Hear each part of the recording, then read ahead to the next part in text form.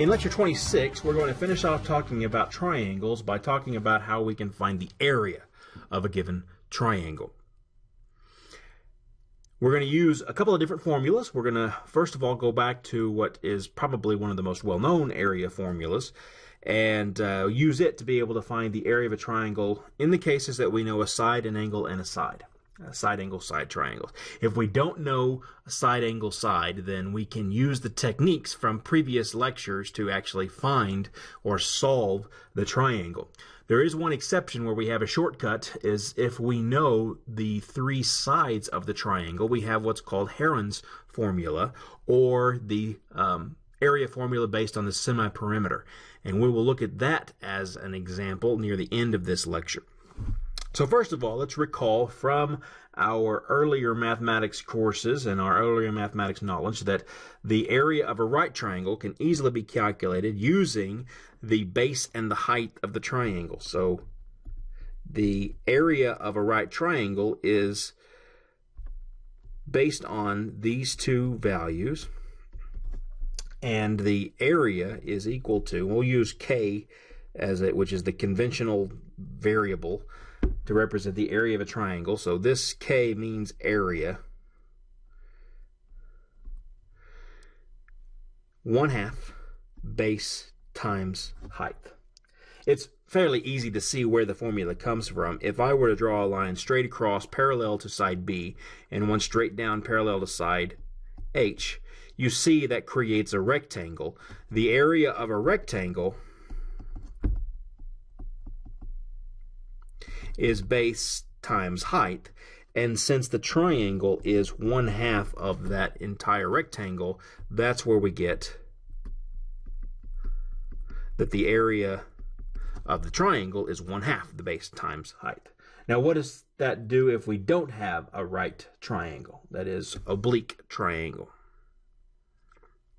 Turns out that that same formula can be used, except that h is no longer the length of one of the sides. It's the distance we get by going from the highest point, if we put the side B parallel to the x-axis and drop a line straight down vertically and create a right triangle. If we call that h for the height of the triangle, then this is still going to be 1/2 base times height.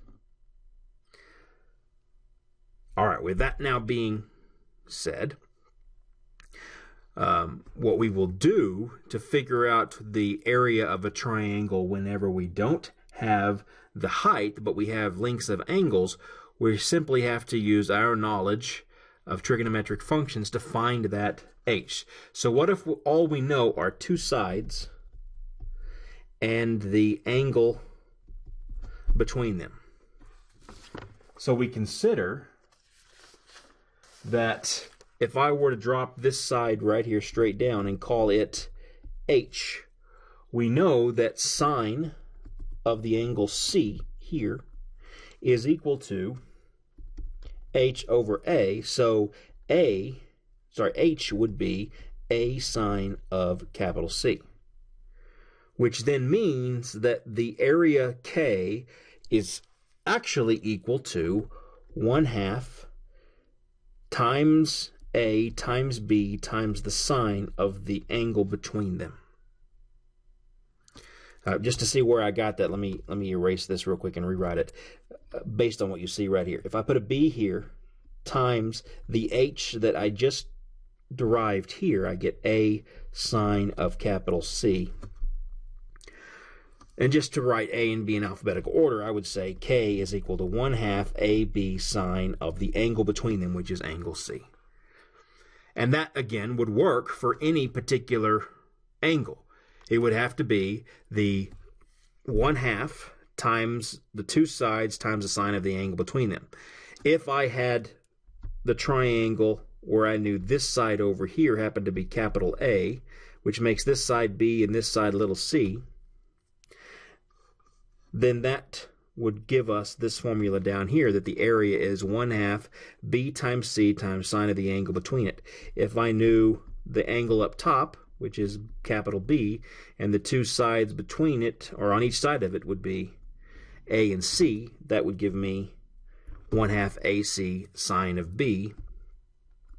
We have three different area formulas for a triangle based on the two sides we know and the angle in between them. Let's do some examples.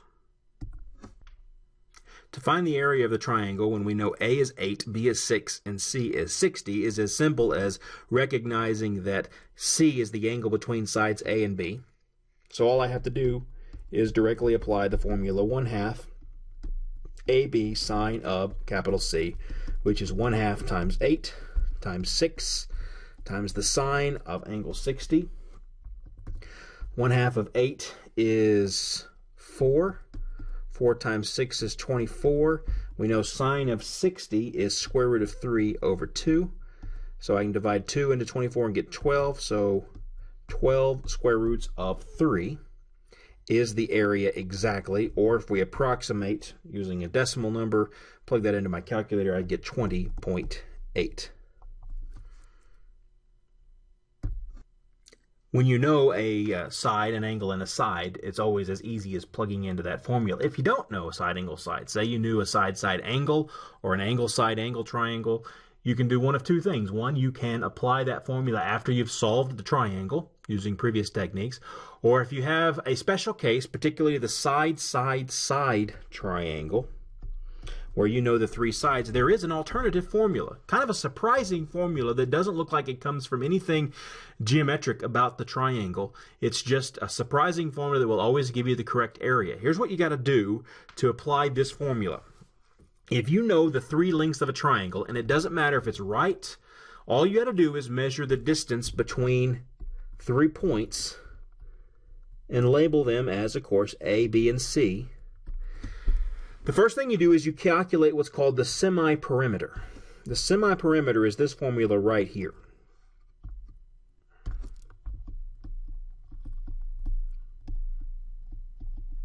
And you'll recall from your days in geometry or in high school or maybe even basic math, the perimeter of a polygon is just adding up the lengths of the sides. So a perimeter of a triangle is just A plus B plus C. So the semi-perimeter would be half of that. Semi meaning half. If you take half of the perimeter and plug it into this formula right here, which I'll highlight in blue. This formula here is called Heron's formula. You take the square root of the semi-perimeter times the semi-perimeter minus A, semi-perimeter minus B, and semi-perimeter minus C. That will give you the area of the triangle. Now the answer to why is something I can't leave unanswered, but I'm not going to put it into this lecture. The reason why, you can watch the video for proof of Heron's formula, which is surprisingly not simple. Even though the formula is simple, it will take me about 3 pages to walk through why it is true. But I want you to see it, but it is an optional video for you to download and watch of how we can prove that the Heron's formula finds the area of a triangle. But for this particular class, for this particular lecture, and for any of the homework that's related to it, all you got to do is be able to apply it. So let's apply Heron's formula. If I call 4 my A, and 5 is B, and 7 is C, then first let's find the semi-perimeter, which would be 1/2 4 plus 5 plus 7.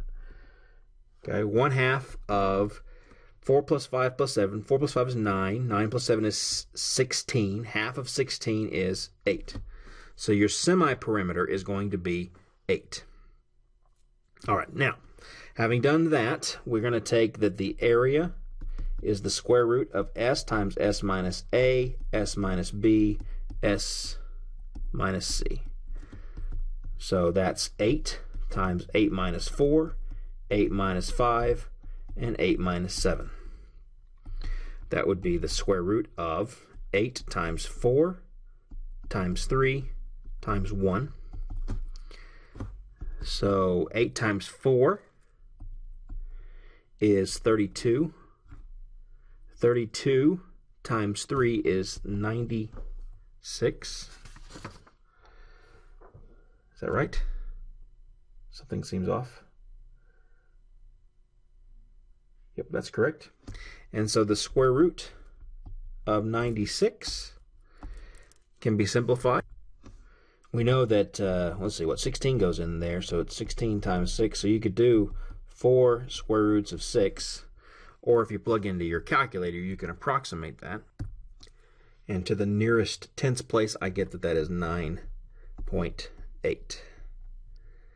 So either of these answers would be acceptable, depending on how the question is asked. If I ask for a decimal approximation to the tenths decimal place, 9.8. If you want an exact answer, 4 square roots of 6. But that's the area of the triangle using Heron's formula. The last example here asks us to find the area of an irregular shape, which happens to be the shape of the home plate at any Major League Baseball stadium. You have this shape that is a pentagon. It has 5 sides to it. Now, none of the area formulas we had in this chapter give us any details about pentagons. So how are we going to find the area of this shape? The answer is, the easiest way is to break it down into triangles, or triangles and rectangles, basic shapes that we know formulas for. Knowing that this side here is a right angle, as is this side, or this angle, I should say. If we were to cut straight across the top, we form a triangle, T, and a rectangle, R, and we can find the areas of those separately. So, for example, the area of R would be 17 times 8.5. And if I just plug 17 times 8.5 into my calculator, 17 times 8.5 gives me 144.5 square inches, because the units were in inches. What about the angle T? Or sorry, the triangle T? Well, I have 2 choices. One, I can do it using the side angle side version of the area formula. But in this case, I actually happen to know all 3 sides. I know the side up here is 12, the side down here is 12, but across the top, since that's going to match the length of the base of my home plate, that's also going to be 17 inches. So I can use Heron's semi-perimeter formula. So to do that, let's start by finding the semi-perimeter, which 1/2 times the semi-perimeter, which would be 12 plus 12 plus 17. So 1/2 of 24 plus 17 is 41. So that gives me a 20.5. So now I'm going to take T as the square root of, that is the area of this triangle, will be 20.5 times 20.5 minus 12 times 20.5 minus 12 times 20.5 minus 17. It's a semi-perimeter times the semi-perimeter minus each side length. If I plug that all into my calculator, I get the square root of roughly 5,183.9375, or approximately 72.0 square inches. Pardon me. So then the total area would be R plus T, which is 144.5 plus 72.0, which gives me 216.5 square inches.